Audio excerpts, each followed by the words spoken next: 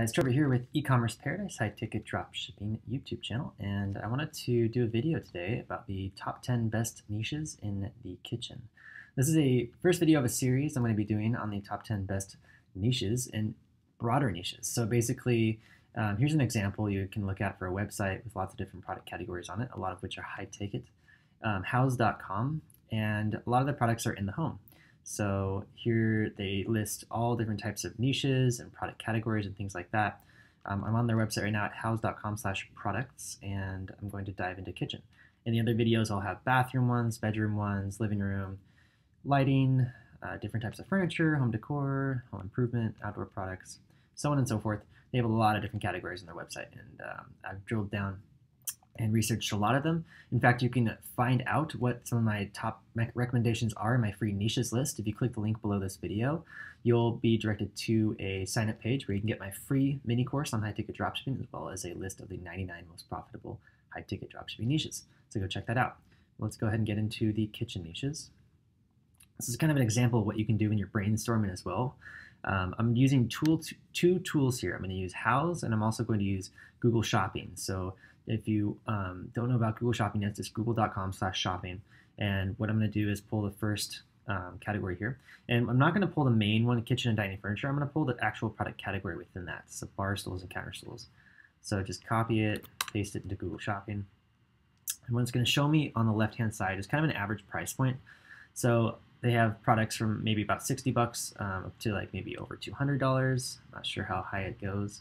But usually what we can do is sort by price, high to low. And this will give us an idea of what the highest, most expensive versions of those products are.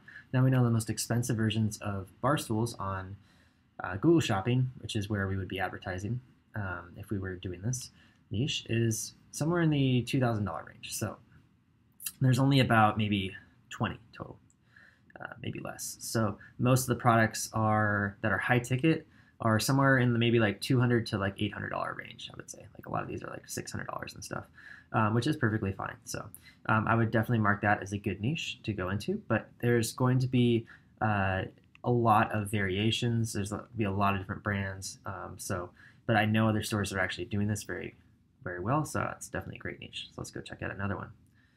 Let's try dining chairs.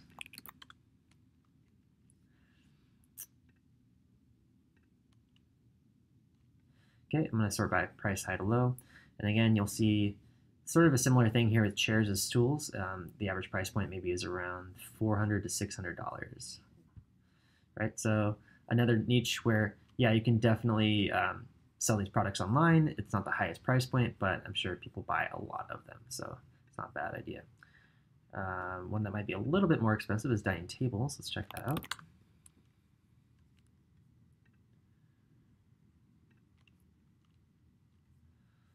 And here we are. So we have quite a higher price point here. It's around $2,000, maybe $1,500 for the average. So definitely a dining table would be a good one. All right, and then kitchen sinks.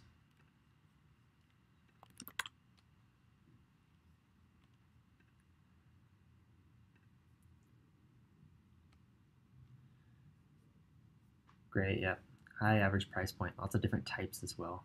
Got these really wide basin sinks, double basin sinks, metal, porcelain. So yeah, definitely a great niche there.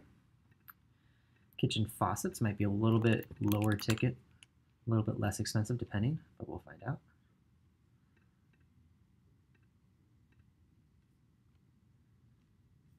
So there's some very expensive types, but not too many of them. Most of them are in that like $500 range, it looks like. So one that's going to be a little bit less expensive, but it's going to be a great package sale along with the sink. And the pot filler is just another type of faucet. Again, in that kind of like mid $100 to $300 range is kind of that average, maybe a little bit more. All right, so all those so far are great niches you can go into. You can put those into a broader kind of a home store if you want to, or build like a store just around the dining room or just around like kitchen sinks and faucets and stuff like that. Let's look at a couple niches that I'm not quite sure about. Mosaic tile. Now, mosaic tile sounds like to me like each one is probably going to be a very low cost product, and you can probably buy big boxes of this stuff. Yeah, so like here it is. $5,000, $2,000 for a big box. But then you got these $350 packages, 11 sheets. So it might be something worth looking into, but not quite sure on that one. It's kind of one of those weird ones. So I'm going to skip past. I'm going to say tile, don't worry about it. Cabinet drawers, drawer pulls, definitely a smaller item. Just by looking at it, I know it's going to be not that expensive, so I'm not going to worry about it. Major kitchen appliances. Now these are great. Beer and wine refrigerators. Definitely something that's a little bit higher ticket and goes in a home that's going to be like a really rich person's home. So yeah, you got $5,000, $4,000, $3,000, $2,000. So definitely great niches to get into, either wine or beer draft coolers, wine coolers, that kind of thing. So that's good. All right, let's see about cooktops. Cooktop sounds like a little bit lower ticket, something that is going to be attached to something else, but let's see. There's definitely some higher ones, $2,000, $5,000 and stuff like that.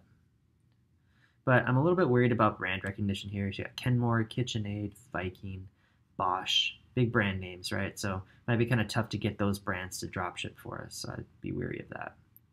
Dishwasher, another one of those niches where, yeah, it's an expensive appliance, but think about it. You got Whirlpool, Bosch, you got all these really high, Frigidaire, really big brand names. I highly doubt these really big brands are going to dropship for a little e-commerce store. They're probably just going to want to sell through big physical retail locations like Sears and stuff like that, Target, Walmart, whatever. All right, so let's check this out. All right, I'm going to look at a few more categories here. Just go over them because I know these are actually categories that a lot of people have questions about. A lot of people want to sell blenders online, and I told them usually it doesn't work because you have too big brands that are selling them. So just show you what I'm talking about here. You got the Vitamix, which is the only really like high ticket one, and these other ones that are sort of like Hobbies Wearing Commercial, Blendtec, Hamilton Beach, Vitamix, Blendtec. So yeah, most of the stuff is going to be so, like these brands are so big that there's just no way you're going to be able to get an account with them unless you have a retail store. All right, so bread machines is the next one I was thinking about looking at. Yeah, it's pretty low ticket, so I would definitely say no on that one. Coffee and tea makers. Now I know for sure that espresso machines are good niche to dropship. The companies though that dropship domestically in the U.S. are distributors because most of the brands are in Italy, so you're gonna deal with lower profit margins because of that. But here's the example of that. So you have these big coffee machines, coffee makers, espresso machines that are in the thousands of dollars. Not a bad niche to go. All right, kitchen islands. I know people that have stores that sell these, and I have a store that sells these as well. Definitely profitable. It is furniture though, so you have a lot of different nuances with furniture categories. All right, that's about it for the kitchen, guys. All that, you know, most of the suppliers that you might pick up in a store that has like a kitchen store vibe to it, theme to it, will have other categories. So like if you pick up a supplier that makes dining tables, they might also make dining chairs and bar stools and kitchen sinks and other stuff like that, lighting. So the cool thing about building out a high ticket dropshipping store in any wider niche is that one supplier will have multiple categories. And so every supplier you get, kind of add those new categories to your store, and you can scale wider that way. And of course, every single category you get in your store, you should definitely go deep as possible in optimization and search engine optimization, conversion optimization, and all your marketing. So make sure you're doing that, but lots of different niches and product categories to explore in the kitchen here. So you could definitely do a kitchen specific store and do pretty well there. You might even consider doing themed stores around a particular appliance category, like you could do like a wine cooler store specifically, or you could do a store specifically for kitchen sinks, that kind of stuff. But my general advice is to start with a brand name that is maybe a little bit broader, and then start with one category and then go from there and go deep, first before you go wide. That's usually what I do on my stores. So with that information, guys, hope you guys enjoyed this video. And if you're interested in getting my free high-ticket dropshipping mini course as well as my free niches list, go check out ecommerceparadise.com/free course, and the link is in the description below. I'll see you in the next video.